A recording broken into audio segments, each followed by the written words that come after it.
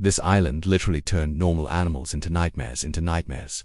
Stick around because what evolved here is straight out of Jurassic Park. And hey, if you love bizarre prehistoric facts, hit subscribe right now. There's this island off the coast of Indonesia where normal animals evolved into weird, scary monsters. It's like a real-life version of the movie Predator.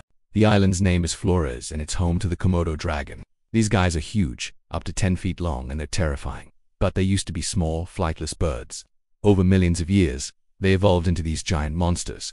You see, the island's a bit like a time machine. It takes normal animals and plays God with them. Take, for example, the woolly mammoth. It used to be around 8 feet tall, but on the island, its descendants grew to 13 feet tall.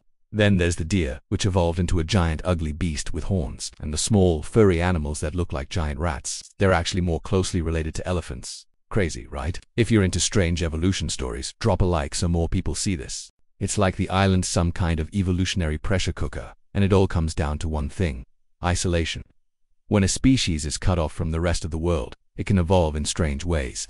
Sometimes it'll grow bigger, like the elephants on this island. Sometimes it'll shrink down to weird proportions, like the hobbit species of humans, Homo floresiensis, who lived on the island and grew to just over 3 feet tall.